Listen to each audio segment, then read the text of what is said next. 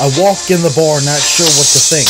Look over there and I see a skank. A little broken, need to work a few kinks, but that's okay, cause I'll buy her a drink. I wonder if she'll let me put it in her stink. So I go over there and then I sit down.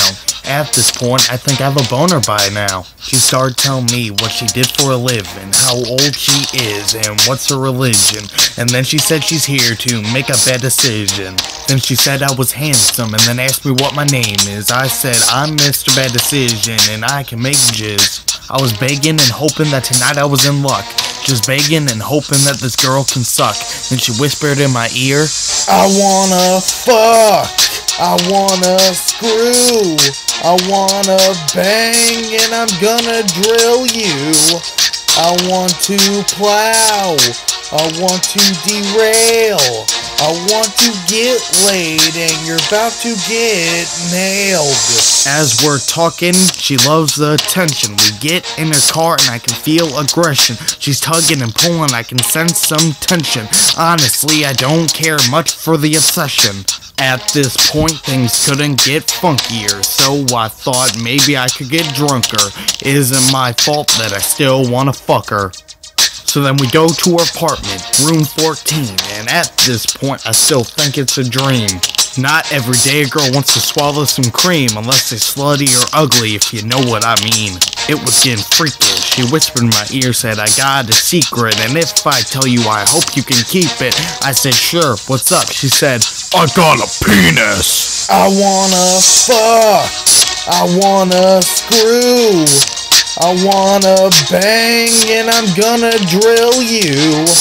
I want to plow, I want to derail, I want to get laid and you're about to get nailed.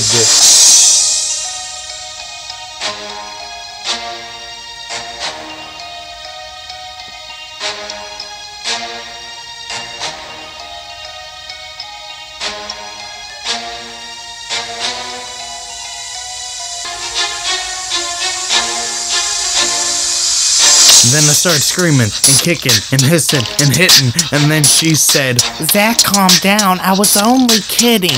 My actual secret is that I have a son, and deep down I was thinking about having another one. And you as a father, that would be fun. I was like, bitch, you don't under-fucking-stand. This is a one-time deal, a one-night fucking stand.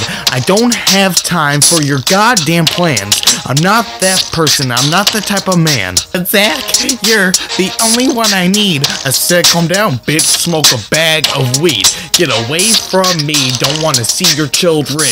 And if you come around here, I'll start burning buildings. And that's how I try to get laid. Yeah, I know, it's pretty thrilling.